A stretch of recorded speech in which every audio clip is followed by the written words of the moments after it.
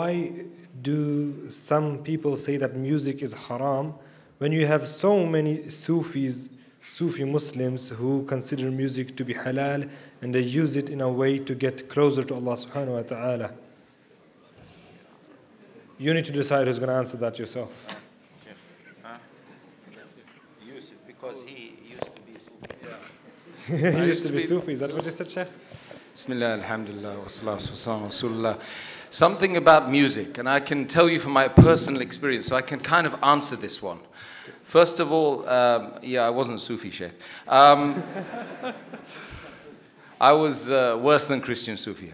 I used to be obsessed by music.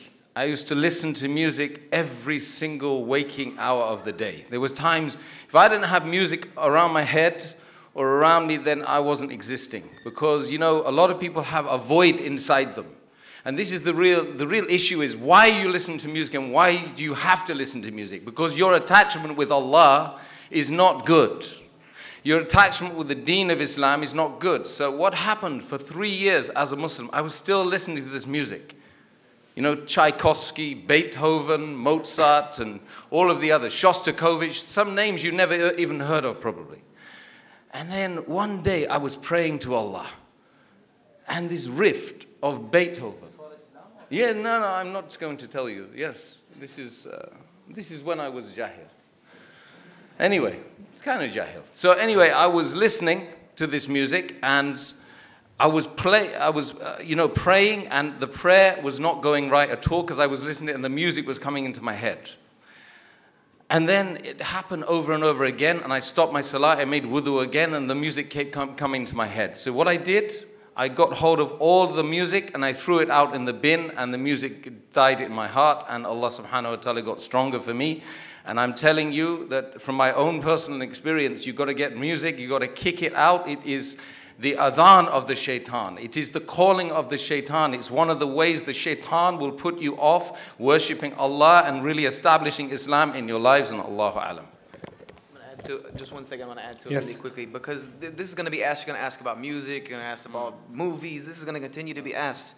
You know, you got to look at it. This is a soul problem. This is a problem that there's a part of our heart and soul that can only be filled by worshiping Allah properly.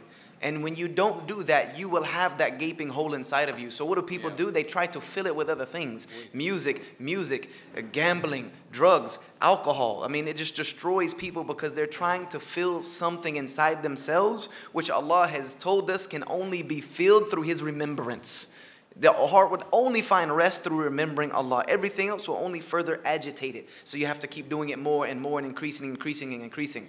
You know, and just to give you a synopsis, an analogy, if you think you can fill your heart with this music, with these movies, with these drugs, with these alcohols, with this fornication, then do me a favor.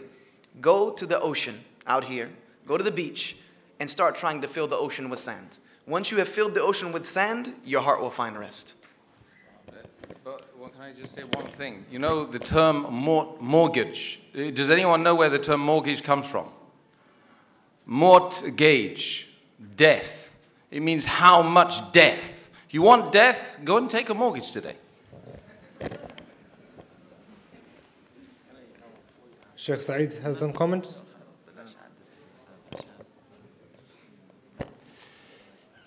No, I don't think the question was answered. The question was, you know, it was explained, it was beautifully addressed, but Islamically was not Sharia point. Why is it haram?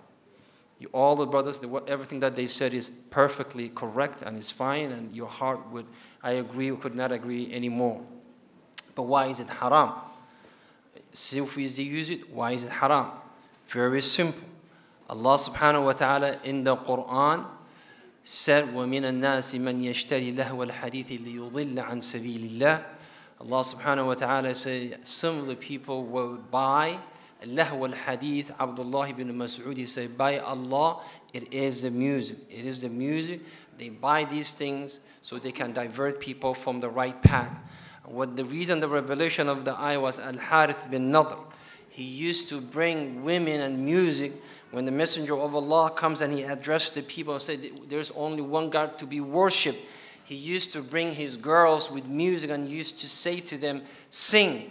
and let what this man said to you be washed away from your heart.